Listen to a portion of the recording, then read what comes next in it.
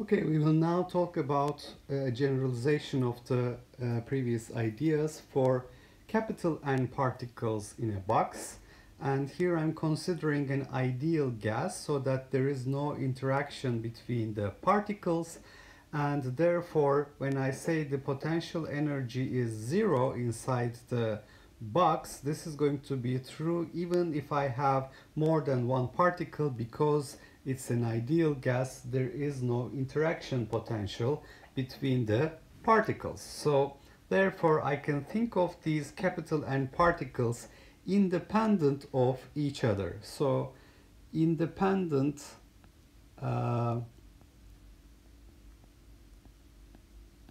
free capital N particles that is trapped in a three-dimensional box, the same box that I considered in the previous video, and mass of one particle is m. I call m. So if I consider what will be the total energy of the system, it will be the energy of the first particle epsilon 1, energy of the second particle epsilon 2, all the way up to the energy of the capital N particle epsilon sub n. So epsilon sub I is the particle index, is the energy of the ith particle. So I add up the energy of all particles to get the total energy.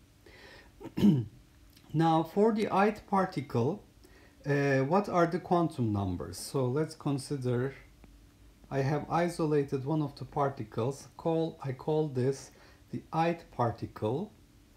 And for this particle, similar to the previous discussion I have, there will be three quantum numbers.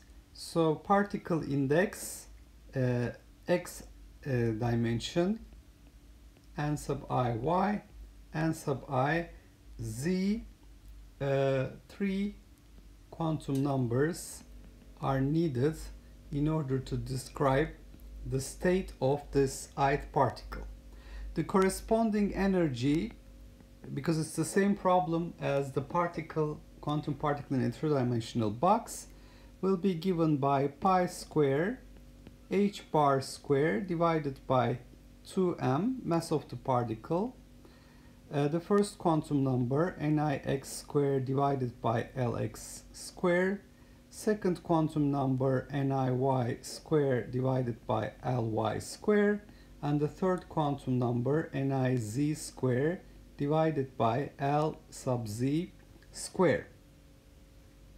Okay, so for the generalization to capital N particles, because I have three independent quantum numbers required for each particle, these will have three capital N quantum numbers in total. So I have to give you a set of quantum numbers in order to describe the state of the system.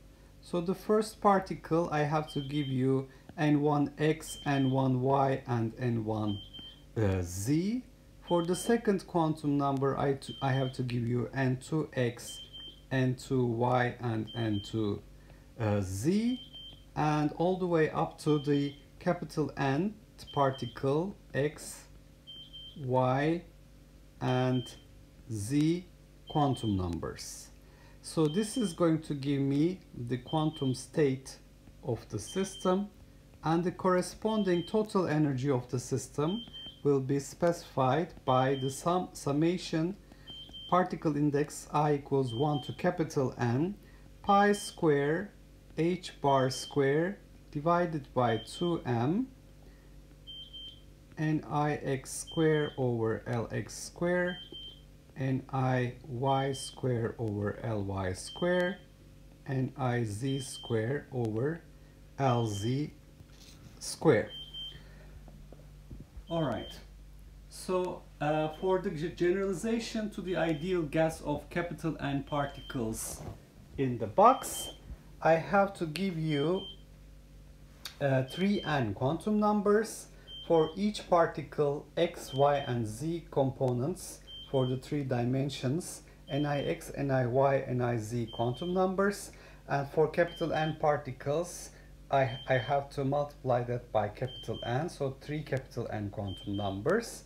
So if I specify all of these quantum numbers, I get the quantum state. If I add up the energies from contribution from each particle, I get the total energy of the system corresponding to this quantum state.